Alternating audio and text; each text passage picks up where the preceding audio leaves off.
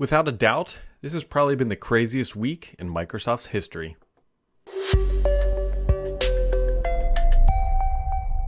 Happy Friday, friends. Happy Friday. It's the end of the week. It's the end of the week. It's Friday. How can you not be excited? It's Friday in what has been, and I know I've said this before, there's a busy week. There's a lot going on.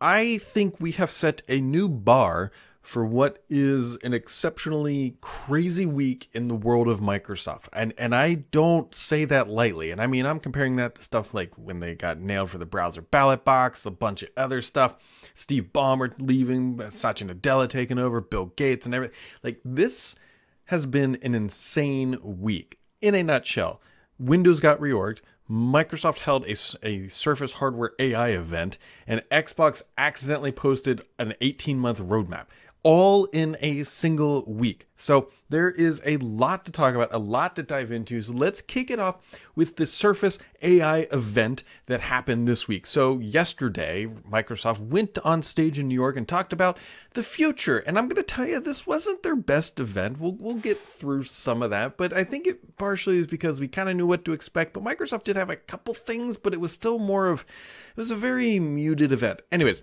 Microsoft did announce that on the 26th, so next week, I guess it depends on when you're listening to this, Windows 23 H2 will be coming. Now, the big feature that is coming in this is Copilot. Now, Microsoft at this event rebranded Windows Copilot to everything is just going to be called Copilot. It doesn't matter where it exists. If it's in Office, it's Copilot. If it's in Windows, it is Copilot.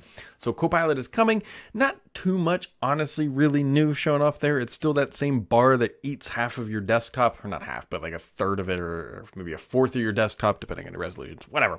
Pops out and you can ask it questions and do sorts of stuff. Paint is getting an updated. It's now going to support layers and background removal. Photos now has background blur. Snipping tool can now do text extraction. Clipchamp now has auto compose. Notepad will now start automatically saving and remembering like what was open when it was closed. Outlook for Windows is now a thing. It's kind of shipping with the product. And the new modern file explorer, which there's a lot of, it's modern. It's not necessarily more performant, but we'll see if they get there. Is going to be shipping, and also Windows Backup are the highlighting features. That's actually, candidly, a pretty big update for Windows 11. For Windows 11, that's pretty big. Considering we've been getting these things fairly frequently, that's a pretty big update. On the Surface side, there's effectively 4 products. So you got the Surface Laptop Studio 2, which will start at $2,000 dues. It will feature a 13th gen Intel i7 and up to 4060 graphics. You will be paying about $3,500-ish bucks if you want to get the 4060 option. And there's various RAM configurations, 16, I think all the way up to 64 gigs of RAM potentially, and a lot of storage, just depends on what you want. Surface Laptop Go 3 was announced, and it's got a great price point. It's $799 is the starting. It is 12th gen Intel, which is a bummer, but it is Core i5 and Iris Xe graphics. It does start at $799, which is the price point is fine. The reason why I'm kind of like hesitant or sad, I should say, is this would have been a killer back to school product, right? Surface Laptop Go, like $799. That is great. Here's your kid going off to college. Here's your kid in school, like price point laptop. And that market is now a year away. Like, Microsoft completely missed it. So maybe it'll be good for the holidays. Maybe I'm wrong. Microsoft has the data, or they missed their own internal shipping deadline. Doesn't matter. Either way, Microsoft, that is coming October 3rd. Same with the Laptop Studio 2. Surface Go 4, you can't buy one unless you are a corporate entity. That was kind of expected, but it's a commercial only product. So yeah, the Surface Go, rest in peace. It doesn't look like we're getting any more entry-level tablets from Microsoft, at least for now. And then the other one, which I don't think was leaked or announced or whatever, it doesn't really matter. Surface Hub 3 is now, I think you can now pre-order it. I don't know if it's actually general available. This supports Microsoft's actual rotation. So if you remember everything that was promised about the Surface Hub 2S, the Hub 3 kind of actually finally makes that a reality. 50 and 85-inch model options. We don't have a price, but the 2S did start at $9K. So it's not going to be cheap. Now, the biggest news out of this entire Microsoft event was the fact that Panos Panay was not there. And why wasn't he there, Brad? He wasn't there because on Monday, it was announced that he is leaving, actually probably I think has left the company. And so this is a massive thing because Windows is getting reorged. And if you're not familiar with that terms, it means the person who's leading it is no longer there and it's being reorged or reorganized, which has lots and lots and lots of potential impact. First off, let's jump into the history machine as I get something off my face that was causing me to itch. Let's jump in that history machine. When Windows 10 was going to come out, or did come out, an individual named Terry Myerson was running Windows. And Terry Myerson was on the senior leadership team. And then Windows 10 came out and Terry left. He started a different company. He's left Microsoft. Windows 10 was doing great. And Microsoft let Windows 10 kind of stagnate for a little bit.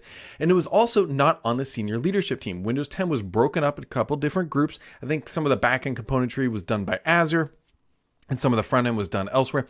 But anyways, the important point was that when Panos got appointed the leader of Windows, that all converged back into one entity, Panos' team, right? He was doing service hardware, Windows was all there, front end, back end, the whole thing was part of one entity, and Panos was sitting on the senior leadership team. Now that Windows is being broken back up again, Yusuf Mehdi is leading one part, then there's some engineering parts and things. There's not a singular leader of Windows again. Now, on the external side, it's going to be Yusuf. That's who you're probably going to be seeing a lot of. The problem here is that Yusuf also oversees a lot of other things like Bing AI and other consumer services. The point being is that it's not his whole job, right? He is not the only representative of Windows. And I'm wondering what's actually going to happen to Windows again.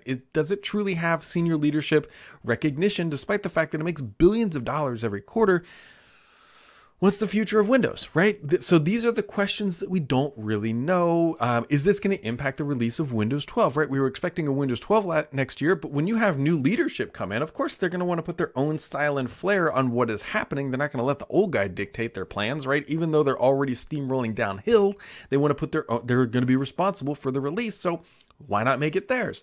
We don't really know. There's a lot of like balls juggling in the air as we try to figure out what's going to change, how's it going to change, how quickly is it going to change? Is Microsoft going to go to finally maybe one update per year? Now that Panos is out, maybe this chaotic, we're shipping features every 3 minutes is going to finally go away and that corporate customers are finally going to get their wish. I don't really know. The other big questions are was Panos pushed out? Was he told to leave? Considering it sounds like he has another position, it does seem like it is plausible that maybe this was him leaving on his own accord. We know that hardware sales, especially on the Surface side, haven't been exceptional, but granted, the entire industry has been sort of rough. You got to put Apple on the side, but other OEM partners, that's been challenging. We've also learned that on the Surface side that Microsoft is cutting back on a lot of their product, right? They're not shipping these wild and crazy things anymore. The Surface Duo, like those things, the Surface Neo never shipped. The Surface updates this year were really just, hey, there's some new chips. And so maybe the riskiness of the Surface business is finally over, and they're just focusing on profitable products that ship in decent volumes, and that's just where they're going to hang out and remove the margin items where they saw experiments like the Surface Studio. Remember the big tilting screen, even though they got a ton of media and press coverage. So there's a lot happening inside the world of Windows that we don't know. And is Panos going over to Amazon to start up a PC business? Is Amazon going to ship a PC? We don't know. The thing that I'm not so confident about is Panos was a CVP. He was running a huge organization impacting all sorts of people. And then he goes over to Amazon to work on Alexa devices. It doesn't feel like... maybe they rolled up with a dump truck full of money, and that is a completely plausible scenario. And he's like, yeah, you know what? I am going to do that. And so that is what he has done. I don't quite know. I think time will, as most scenarios lay out, will reveal the truth. It just doesn't feel like a lateral move. Maybe I don't know. We don't know what Amazon is doing, so I'm not going to speculate, but it seemed abrupt is typically the scenario that I'm trying to get out. So anyways, big shakeup in Windows. Like this is, if you don't think that this is a big deal, I know a lot of people like Panos, not everybody did, but when you're at that level, not everybody's going to like you, which is perfectly fine. He definitely had his impact. He was at Microsoft for 19 years. He definitely had a career in Redmond and definitely did a lot of stuff. Now it's a new era. That is a new era, and what this means is you don't know what to expect. The event that happened this week was very much a Panos-led initiative, right, on the Surface and Windows side. And maybe there was turmoil, right? Maybe Panos saw like what Microsoft was going to do to Windows, and despite his best efforts, they're like, no, we got to do this. And he's like, okay, I'm out. Maybe that's, that is the doomsday scenario that's playing out in my head. It's like he saw what's happening, and he's like, I don't want to be any part of that, and I don't want my name on that. And so he walked away. We don't really know. We will find out eventually, just through what happens in the industry. But here we are. Guys, I love Windows. Like, I love Windows. I work for a company. I run a software division that makes widgets for Windows is my jam. And so when things like this happen, it really mixes stuff up. It really mixes stuff up. So, AI service hardware event, the Windows massive reorg. Let's go on to the gaming news, shall we? Because there was a little bit of gaming news this week. And by a little bit, I mean a metric ton of gaming news that has, again, really... So you got Windows kind of spiraling, not out of control. And then Xbox has its own moment, like a bad moment. And so the gaming news. So obviously the news this week is, regardless of what Microsoft announced officially on its blog channels, is that there was a snafu when part of their legal team uploaded documents to the FTC, and what was expected to be private communication was made very, very public. And so Phil Spencer commented on this and acknowledged, so it's important to lay the groundwork, that yes, these are in fact their documents. Obviously there's no question about that. However, they are a bit outdated, so things will change, and I'm sure Microsoft's going to try to find unique ways to spin this up and sort of talk about things. But at the end of the day, if you're building this stuff and it's hardware related, you can't just turn the ship immediately, because these things takes years to line all this stuff up. And I feel for these guys, and I'm well aware I'm calling the kettle black there. So what is coming? Brooklyn is the name of the Xbox Series X device that is coming without a disk drive. Microsoft is targeting a $499 price point, no disk drive, like I said. The die shrink to 6 nanometers. There's upgraded Wi-Fi. There's Bluetooth. It's round. It does appear to be the internals are smaller. They're also more power efficient. And so it's really, well, there's no performance changes expected. Phil Spencer's been on the record saying we don't think a mid-cycle refresh is really needed. And by refresh, he means performance improvements, not die shrink, not efficiency improvements of their building it. So this device is expected to come next year, roughly a year from now. Then there's also Elliewood. If you think about it, if the Series X can make a smaller CPU and really shrink down its guts, why wouldn't they do a Series S? Because it's going to benefit from the same things. And that's what I believe is Elliewood will be. It's likely going to have the same design, but it will benefit again from that die shrink. It'll have better power consumption. And really, this device seems like it's more targeted at Microsoft helping get some margin out of their console, because it looks like they're going to try to keep the same price point that they're selling for now. However, it's likely going to cost Microsoft less to build this thing. But that's sort of the nature of the scale of how these things work. There's also a new controller coming called Seabal. I don't know. You guys know I'm terrible at pronouncing things. This is a new controller. This has all the connectivity you would ever need. So Xbox Play, if Xbox Play Anywhere was a controller, it would be this one. It connects directly to the cloud from device, much like the Google Stadia controller. Then it has Bluetooth. It has the Xbox Connect. So effectively, you can play on your Xbox. Then you can connect directly to the cloud and play Xbox Cloud Gaming. You can connect it to your phone. It connected to your PC. It really it's one controller to rule them all. It's supposed to have improved and quieter impact. Like when you press, I was looking for an Xbox controller here on my desk. Here's one. So this noise, I don't know if it's going to come across. It's supposed to be reduced. It's supposed to just feel a little bit more premium, but it's not as premium as the Elite controller. There's actually the core controller, which is what the controller is that ships with the Xbox. Then there's this device, which they refer to as premium. And then there's the Elite controller, which is higher up on the scale. So be on the lookout. Again, that would likely be coming next year. When you look at all the documents, remember that Microsoft is a fiscal year 6 months ahead. So they are in fiscal year 24 right now. Next year will be fiscal year 25. Also, super interesting, the documents show, now keep in mind, take this with a pinch of salt, which I'll explain. It says that the Series X sells about 75% of the consoles, and the Series X makes up about 25%. Now, these numbers were from early in 2022, and we don't know if it was only for a specific month or sales to date or something like that. But this is the first any sort of documentation that really says the split between the Series S and X. So it's a, you know what, you're selling 75 Series S's for every 25 Series X's is a huge gap. But it makes sense though, right? That lower price point, that entry-level product is really where Microsoft expected to sell a lot more. We don't know if the volume has increased. Remember, it was hard to find the Series X for a long time, especially in that time frame of 2022. It was hard to find them on the shelves, so that would really elevate the Series S, which Microsoft even acknowledged they were making more of. So it might be out of date. Other things, next Xbox is expected roughly in 2028. Keep in mind that, again, timelines will shift and change, and that's just how it works. But 2028, so you've got another 5 years in this generation, something like that, which feels about right. That's typically how these console sales work. And so that is like the nutshell version of all the stuff that leaked. There's a talk, which I'll dive into probably in another video at a time, where Phil Spencer says, hey, look, if we don't hit our Game Pass metrics, there's a good chance that Xbox might cease to exist. Now, people are way going crazy with this thing. Like Phil Spencer's like saying they're going to exit the business. Guys, this is every business plan says, look, it could be Azure, right? If Azure doesn't meet a certain revenue threshold, like they could exit the cloud business. They're not going to. Obviously, the cloud business is nothing Microsoft would exit at this point. But if it goes to the point where Microsoft spends $70 billion on acquisitions, actually more than that, probably closer to like $90 billion if you add up like all the acquisitions they've done, and they can't get like true revenue growth out of it, then Microsoft has done everything it thinks it can to grow that number. It didn't work out.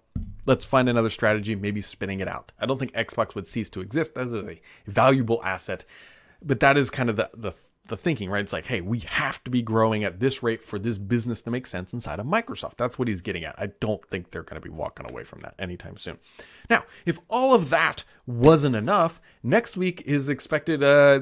Next week seems like a plausible timeline that we're going to see a CMA ruling based on the drippage from the tea leaves, if you will. And so it's like an insane amount of information. Like people, we're still working through all of the Xbox documents, still trying to figure out like what is going on with Windows, like how are those plans going to change with new leadership, and then trying to understand like this new Surface world that we live in, where Surface is just gonna, I'd hate to think that Microsoft is going to kill Surface, and this is like way out of the gaming news, but something to keep your eyes on, and for people who've made it this far, something to keep your eyes on, like truly in the Surface world. There's two people, there's Rolf Groen and Stevie Batish. Those two, it was like Panos, and then it was like those two guys. If Stevie and Rolf leave Microsoft, I think that's a pretty big sign that Surface might be like truly kind of like, yeah. I hope that Microsoft does not get rid of Surface.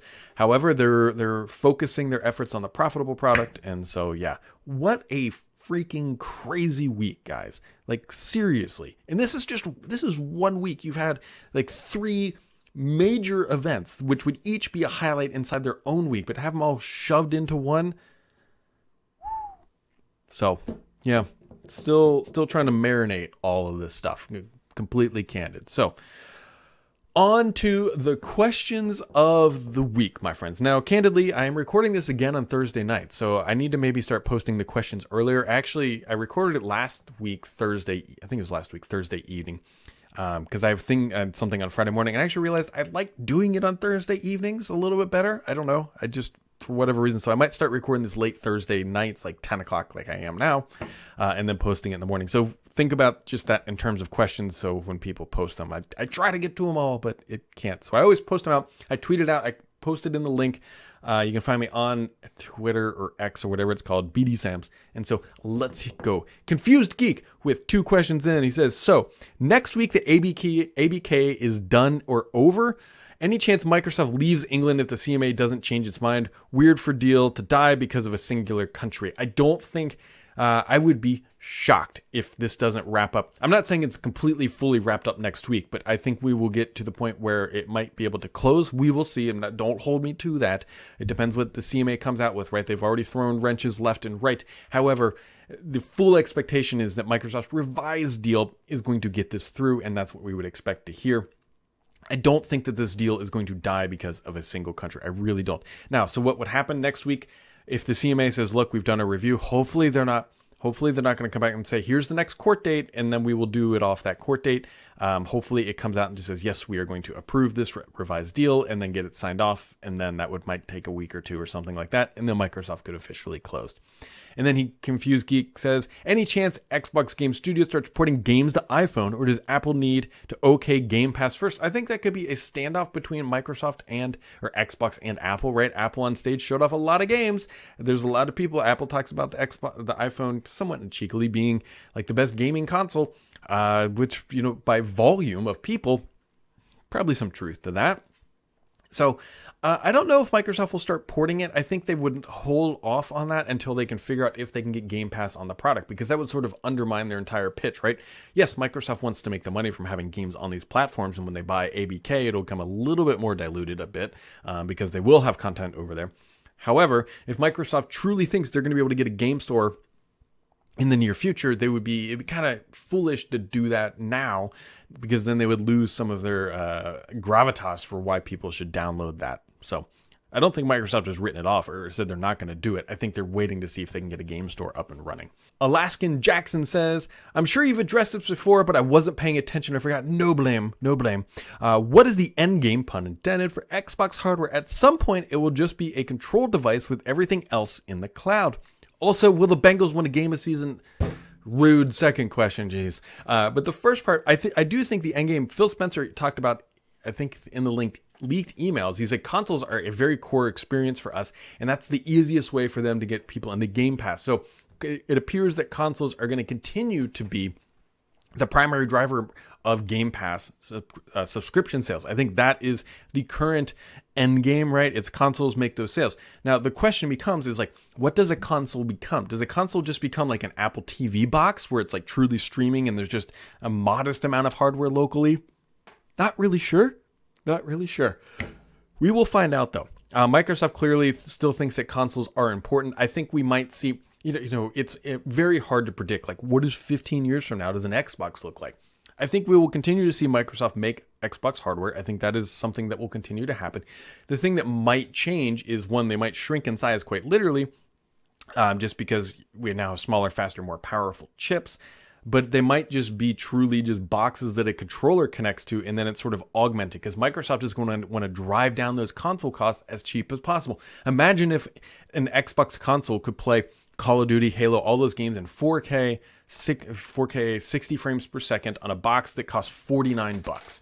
Microsoft figures out how to make that happen. They would love to do that. So that's where I think they try to go. Are the Bengals going to win a game this year? I don't know, guys. For those who aren't aware, I'm a huge Cincinnati Bengals fan. And last year we started 0-2. This year we started 0-2. Although last year's 0-2 felt better than this year's 0-2. They play Monday night. I don't know. Like, if we don't win Monday, it's going to be trying to reboot the NFL season. Just like, can we unplug Joe Burrow and plug him back in or something? I don't know. Rafiq145 says, hi. Do you think that Copilot and AI will be big game changer that everyone is waiting for Windows? Because for now, I'm not very excited for what I saw. I think that's very fair. Because part of me feels just, I think about how I use ChatGPT currently in my personal life and at work. I use it a lot for work, like for various things. Like if you're stuck, I write a lot of, use Python a fair bit. ChatGPT is fantastic with Python for those who, you don't even have to know how to use it. Just tell ChatGPT to write your Python script. It does it for you. I use it a lot for work. Personal life, not so much. So we'll see. To me, these features manifest themselves in ways that are inside of applications better, right? I think like what Adobe has done with their generative fill, I think is a very good use of AI. It's not explicit, like you go to a prompt, type it in. Midjourney, another decent one. And so we see these things sort of bleed in, but like how often are you going into Paint and thinking like, man, I need to change the background, give me something creative. I'm not saying it's not going to happen, but it feels like AI is like more pepper than it is like the main course, if that makes sense, right? It's just in little spots and it helps out. And maybe over time that continues to grow. Or from the consumer's perspective, this thing is a complete flop. You can't rule that out, right? Look at other things that have happened with Windows, right? They had My People, they have Timeline, other things like that just Microsoft shoved in there and they went absolutely nowhere. GPT feels a little bit more robust in its use case. So we'll see. We'll see. But are people going to go crazy? And is this suddenly going to make Windows like say Linux is dead, Mac OS is dead, it doesn't have ChatGPT integrated? No, not even close. Not even close. MN Bears guy says, I'm in the market for a new Xbox controller. Curious the price point and release date of the leaked Xbox controller earlier this week. If it's really coming out in May of 2024, I may just wait for that to be released. Or if there's an Elite Series 3, I may wait for that too. I don't think an Elite Series 3 was in the documentation that was posted. Here's the thing. When you say you need a new controller, or you're in the market, like, is this something you want or something you need, right? If it's something you want and you can wait, then yeah, I would definitely wait for the Cybele controller. I would. I truly would wait. Now, if you're using a controller and your thumbstick is off at like a 45-degree angle, buy it today, right? You're putting off, at minimum, because keep in mind, Phil Spencer even said these dates are out, or these plans are outdated. This controller, in theory, could never arrive. It could not arrive in for a year from now, right? There could be manufacturing delays. They might have bad testing, bad software. Who knows? There's supposed to be an app companion on the device. That thing might not materialize either. If you need a controller now is a good time to get one. If you want something, then maybe just hold off. But it's really hard to say because it just depends. Like if your stuff's broken and you got like controller or stick drift, then get one now.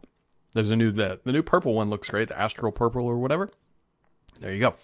Mr. PKI wrapping it up as he likes to do. He says, okay, Panos moving to Amazon has been huge news for Windows this week. What do you think are the pending reorgs that have been rumored as part of his departure? This is what I was getting at. So Mr. PKI very clearly in tune with what happens inside the world of Microsoft. So like, you get a little nervous when you see the Windows side land under the guy who also is dealing with Bing and chat and marketing and advertising and like that side of the house, because it's like, hey, did Panos walk away because Microsoft wanted to shove more ads into Windows? He's like, that's going to ruin it. And so like he was the last guy to hold the sword in the ground and say like, no, we are not doing this. So they kind of pushed him out, right? That sort of thing. Unfortunately, it's too early to say because we haven't seen any decisions come out of the Windows org yet, right? This is less than a week old, so I'm not expecting a big upheaval of information yet. However, we should expect to see the ship turn, right? In one way or another. When you have new leadership, it's very rare for the boat to stay in the same direction that it was. So we got to wait to see how Yusuf and Rajesh and all these other guys who now have more way in really lead the Windows ship. Because you got to remember, Panos, even like him or dislike him, he had a big presence and he had good authority inside the company and he was respected on a lot of things. And so when he said this is what we're doing, then that's what happened. There wasn't that internal fighting. Right now, I fully expect that there's probably, maybe it's over. There was some sort of power grab, right? You have corporate vice president saying, I want to run Windows. I want to run Surface, that sort of stuff. Yusuf landed a bunch of it. Other people landed other aspects. We don't know. We don't know yet. So there's too much unknown to make any real tried and true decisions. I hope that Microsoft ships a Windows 12 next year, and I hope that Windows continues to evolve. I do hope that they slow down and just have one update per year. I don't want to say do it like Apple does, because you could say do it like Google does, right? Just one update per year, all the features at that time, and then just ship. Don't do these multiple updates per year sort of thing. So I don't know, guys. I really wanted to record this because it's a Thursday night, like I noted earlier, but it was just, this week is crazy. And then you couple in ABK might be happening next week. And like, so it's like you have this is like a year's worth of stuff in a week. Insane. So hopefully you guys enjoyed like this kind of week, because it's not often we get a smattering of this stuff across all the different orgs. It was right up my alley. I really enjoyed it. I guarantee you Microsoft did not enjoy about a third of it, right? Maybe even 2/3, right? They probably didn't enjoy Panos leaving, and we know they didn't enjoy FTC leaving, but they probably enjoyed their keynote event on Thursday. So there you go, guys. That wraps it up for this week. And as always, my friends, thanks for tuning in, and make sure to keep it subscribed here, because the only BS on this podcast is me.